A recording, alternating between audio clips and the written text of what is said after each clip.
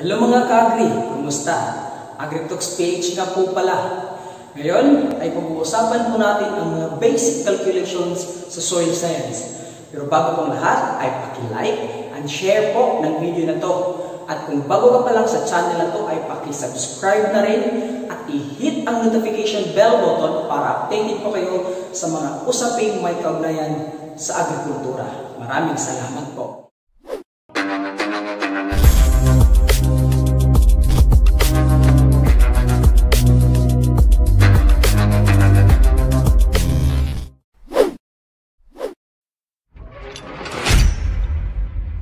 Okay, so these basic calculations are very important when we are talking about soil fertility. So what is soil fertility, by the way? Soil fertility is the fertility of the soil. So soil fertility talks about how healthy our soil is. Kaya niyang magsuporta sa pagbigay ng sustansya ng ating mga tanim. Yan po yung soil fertility. When we are talking about soil fertility, it is directly involved about chemistry. Okay, so since our fertilizer, our nutrients, are element, so these are elemental form or it's an ionic form. So this is part of the chemistry. So, alam niyo guys, itong chemistry ay napakahirap na subject. Isa din to sa mga ayaw kong subject noon. Kasi meron pa akong crush noon, tapos kahit anong pilit kong pagpapapansin sa kanya, paglapit sa kanya, pero wala pa rin kaming chemistry. Ayun, simula noon, ayaw ko na sa mga chemistry na yan. Okay. Kahit kami walang chemistry, maybe kayo rin, wala kayong chemistry dyan. Pero dito sa soil fertility, merong chemistry. Kaya dito na lang po tayo sa soil fertility. Simulan natin ang ating mga computations. Tara! So the following computations that we are going to discuss now, first we have this molecular weight, percent, and mean, the equivalent weight, conversion of elemental form to a unique form, and lastly we have this percent moisture content of the soil. So those are the six basic calculations in soil science that we are going to discuss now. So we will start with the molecular weight and how to compute this molecular weight. As what we have learned from our chemistry, we have this so-called elements. So what are these elements? For example, we have nitrogen, phosphorus, potassium, oxygen, and many more. In fact, we have 118 elements as of now. So as you can see in your periodic table, so you can check that one. Out of these 118 elements, we have only 17 elements that are essential in the growth of our plant. Elements are composed of atoms. So there is a specific atomic weight in each element. Okay, so and then, when this element will be combined with another element, ang tawag po dito ay molecule. Okay? So, yung timbang niya ngayon ay hindi na atomic weight, kundi ang tawag sa kanya ay molecular weight. So, ito po yung i-compute po natin ngayon. So, I will show you how to compute molecular weight. For example, we have this potassium combined with chlorine. So, ang tawag po dito ay potassium chloride. So, ang potassium po ay meron po siyang atomic weight na 39.098. Pero, para po mas madali yung pag-compute natin, we will only use the whole number para po mas easy ang computations natin. Okay, so we will use only 39.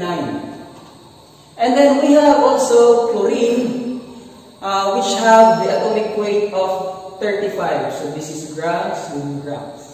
Okay, so 39 and 35.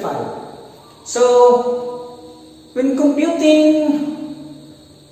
our molecular weight, we will just only add the atomic weight of all the elements. Okay, so we will just add potassium and chlorine. So 39 plus 35, we have this 74 grams per mole.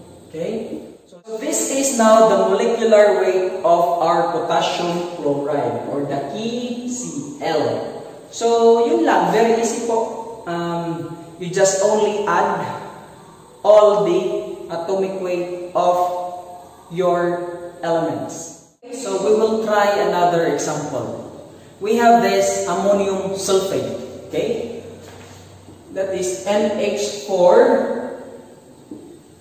2SO4.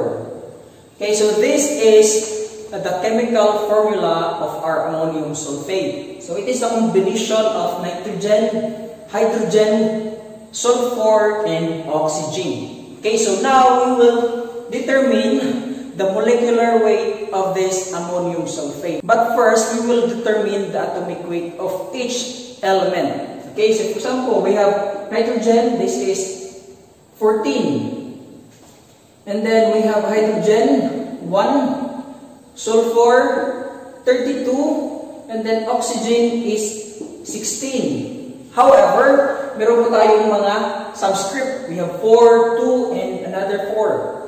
So meaning, 4 is a subscript of this hydrogen. And then, ito po yung 2 ay subscript po ng nitrogen and hydrogen. So, we will just multiply the subscript with the subscript of this element. For example, meron po siyang 1. Pero pwede lang wala ng 1. So, tatanggalin na lang po natin. So, 2 times 1 will be 2. So, times 2. 2 times 4, that will be 8. Then for sulfur, wala po siya kasi hindi po siya naka-enclose ng ganito. So, only 1 lang po.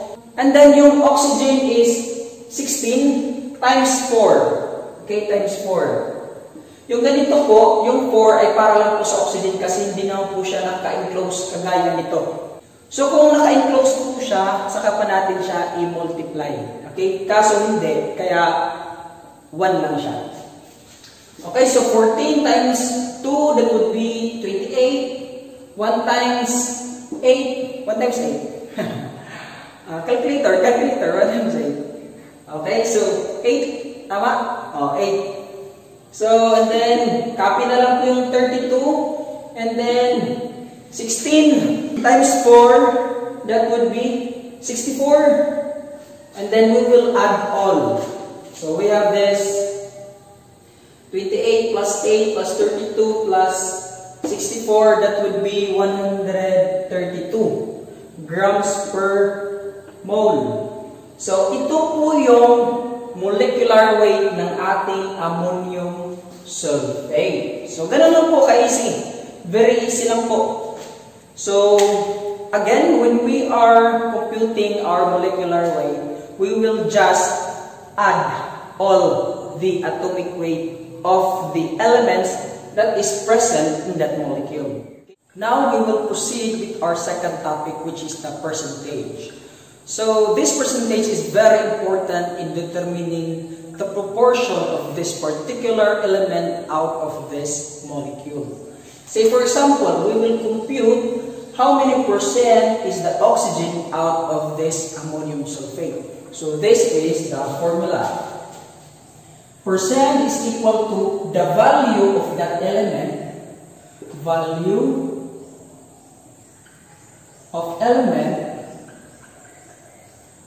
divided by the total molecular weight. So, total value times 100%. So, we have the value of oxygen, which is 64. So, 64 grams divided by total value, which is the 132. 132 grams times 100. So, 64 divided by 132, that is 0.48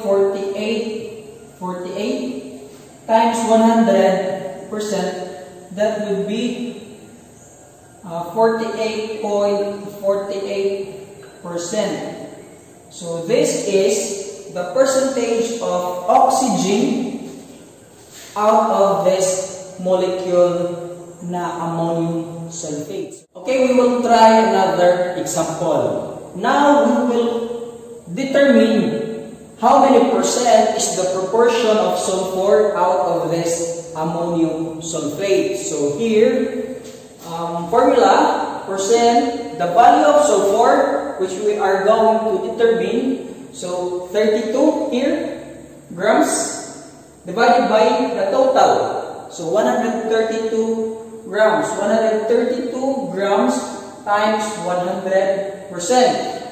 So now we will cancel out grams and cancel out grams. So the remaining will be this percent. So 32 divided by 132, that would be 0.2424 times 100%. That would be 24.24%. So that's the percentage of sulfur out of this ammonium sulfate. So it's very easy to determine this percentage. Okay, so yun lang. Very simple po. Okay, now we will proceed with our another topic, which is the mean. Mean is the central value of all the values that we have. For example, we have 1, 2, 3, 4, 5 values. So what is the central value out of these values? It's the number 3. We have another way how to compute this number 3. So we will add all the values, then divided by how many individual values. For example, 1 plus 2 plus 3 plus 4 plus 5, that would be 15. Divided by how many individual values? So 1, 2, 3, 4, 5. So divided by 5, the answer would be 3. Okay, so this is the mean. Okay, we will have another example. We will have this number 5, 8, 7, and 4. So we will determine the mean of these values.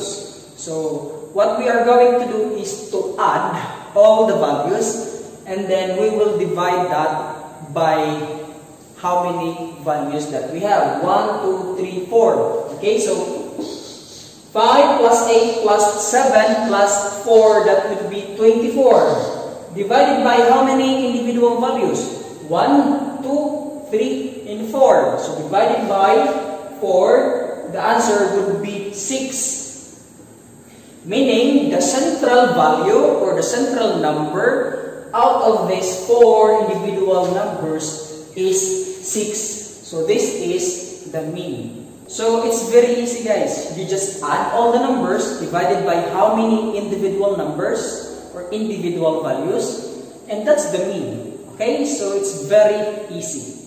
Another, we have this term average. Okay, based on my knowledge or based on what I have learned, mean and average is just the same. What's the difference between the two is just the term that are being used. Since mean is usually used in statistics, while the average is usually used in mathematical topics. So that's what I have learned. But if you have something about to say what are the difference between the average and the mean, please comment down below. And I will be grateful on that. Thank you so much. Yun po ang ating mga basic calculation sa soil science. I hope meron po kayong natutunan mula sa video na to. Kung meron kayong mga questions and clarification, please comment down below. And paki-share na rin po ng video na to, especially to our agriculture students, to agriculturists, and also for our graduates in agriculture na gustong mag-take po ng ating licensure examination for agriculturists. Napakahalaga po ng topic na to sa inyong darating na examination. So please watch this video. This is for you. At ngayon, ito po si Master Arwin ng AgriTalks PH na nagsasabing, every time we eat, let's thank God and thank our farmers.